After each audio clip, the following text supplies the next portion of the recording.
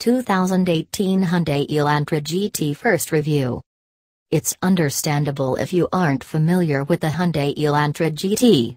The GT is a hatchback, not a red-hot segment in America, and it's eclipsed by the Hyundai's best-selling sedan, the Elantra. The Elantra GT has been a part of the Elantra family since the 2013 model year, but for 2018 the 5-door hatch receives a welcome restyle and some feisty attitude. Since its inception, the Elantra GT was based on the European Hyundai i30, a hatchback with a chassis designed for sportier driving. While you might not think of Hyundai in that context, the Korean automaker recently unveiled the high-performance N version of the all-new Hyundai i30, which is going on sale in Europe by the end of this year. No, there won't be an Elantra GTN, but Hyundai is eyeing the Volkswagen Golf GTI as a direct competitor for the GT. Really? Elantra versus GTI?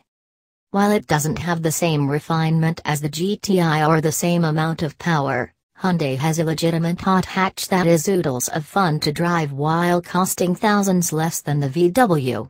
The Elantra GT's new styling makes the hatchback longer, lower and wider, and gives it a bolder road presence. This is further enhanced on sport models with sport seats, red accents around the air vents, and red contrast stitching on the steering wheel and transmission shifter cover. But sport isn't a styling package. It's more like the GTI to Volkswagen's Golf.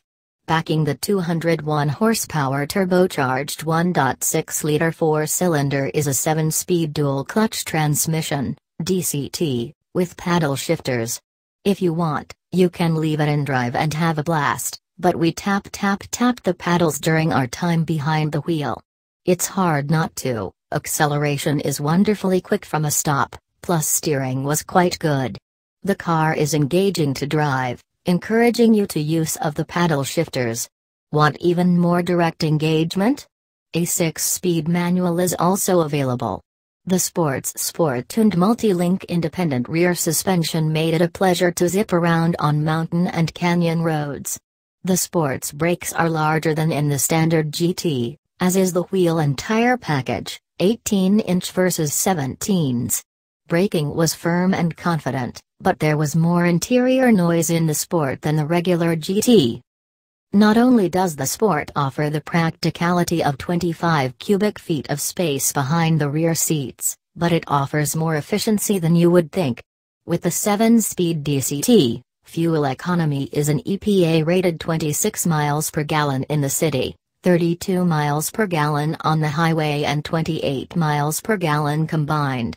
That's better than the 2018 Elantra GT with the base 2.0-liter engine and automatic transmission, 24 city/32 highway, 27 combined, and better than in any 2017 Elantra GT.